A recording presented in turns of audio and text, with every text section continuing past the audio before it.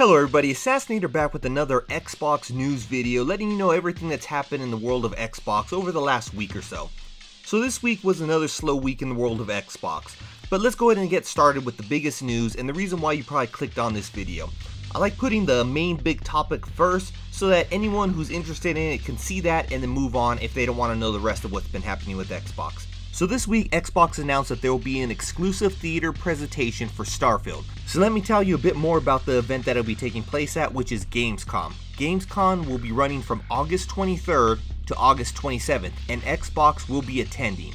Xbox has even given out information about what to expect from them, which is their largest booth at a Gamescom yet, Xbox Fan Fest for those people who are attending, exclusive theater presentation for this year's highly anticipated first-party games, which is Starfield and Forza Motorsports.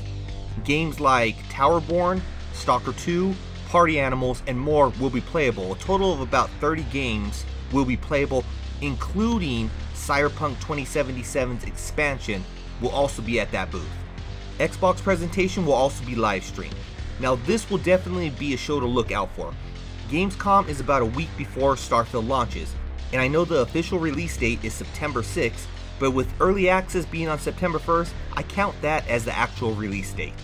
I'm thinking that what Xbox shows during Gamescom as far as Starfield goes should be pretty good, as it will probably be the last thing that you see for Starfield before launch. And Xbox Bethesda will probably want to entice those people who are still on the fence about playing the game. Now, I've seen on social media some doom and gloomers, aka anti-Xbox squad, saying that no demo being at Gamescom is a cause for concern, that the game must not be good, that they don't want to let people try it out. I feel that the reason for this would probably be to keep the big wow moment under wraps, so we get all experience for ourselves rather than it being revealed in an article or maybe a potato phone video. So me personally, this is a non-issue. Some other good news came out that you can now order parts from Microsoft to repair your Xbox controller. This option is only available in the United States right now as I create this video, but it should be expanding to other regions in the future. This will cover parts for the Xbox Series controls and the Elite version 2 controller. Now Xbox even released a couple of how-to videos to help anyone out who wants to try this for themselves. You'll be able to fix things like stick drift, the pilling of the grips, the bumpers not working properly, and much more. This is the first step in the Xbox community getting the right to repair. I'll say that for me personally, the parts are pretty expensive, and I'd rather just buy another controller rather than have to deal with pulling it apart and then rebuilding it again, hoping that it actually works properly. But it's a positive nonetheless. Well, now that I'm talking about Xbox controllers, I might as well let everyone know that Xbox has a new controller color releasing soon. Right now, you can pre-order the Stormcloud Vapor Special Edition controller, which releases on August 8th, so only a few days from now. The design is new, and I expect Xbox to release other color variants with the same exact Cloud Vapor design in the future, because that's what they do with most other controls.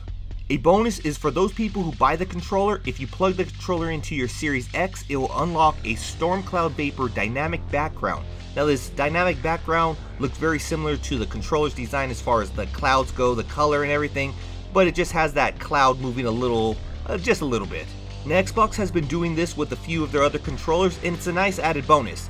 But for game-themed controllers, they should add in-game content, kind of like they did with Sea of Thieves and the Forza Horizon 5 controllers. Sadly, there was no in-game content provided with the Starfield controller. Now as far as game-themed controllers, I hope that the next one is for Forza Motorsports, which is releasing pretty soon, so I expect within, I would say, a month and a half to actually hear about that controller, probably even sooner, because it seems like they're releasing the controllers before the games when those type of things happen. I don't know why they don't release more game-themed controllers alongside their first-party launches. They did give us Starfield this year, along with the Design Lab Redfall, but hopefully it continues, because even if they do a limited quantity, they will sell out. Now I personally don't like the way they did the Design Lab Redfall controllers, as I mostly keep mine sealed and displayed. The outer box for Design Lab controllers don't show off the controller that's inside, nor is there a window to see what's inside. Would mean I would have to basically take mine out of the box to display it, and that's not really what I want to do. So basically what I did was I just purchased one of them, and I'm passing on the rest. But if they would have actually had the image on the outside of the box, or a window into it, I probably would have bought all 5 of them.